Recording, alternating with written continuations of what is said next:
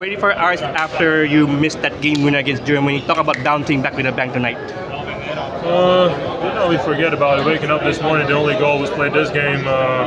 Made a promise to our fans coming here that we're going to fight in every single game, no matter what. If it's top 8, top 16, or the bottom 16, fight for a win every game, make them proud, and that's the goal every game. We forget about the previous one, whether we win or lose, and come in here and try to get a new one.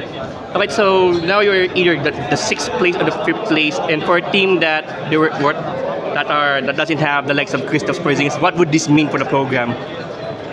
It just proves that when you play as a team, you can achieve a lot, and that's been the whole mentality for this team, that we fight together, and 12 guys together are stronger than one individually better player. So that's been the thing that we're going at. Now, looking forward to the next game, you either face the loser of one of the other 5 to 8 games. So, how do you see this next game, and how do you approach that in the next 2 days? The same mindset. We fight for a win every single game. So, regardless of the opponent, both are going to be opponents. Then we've had good games against, the game against Slovenia in 2017.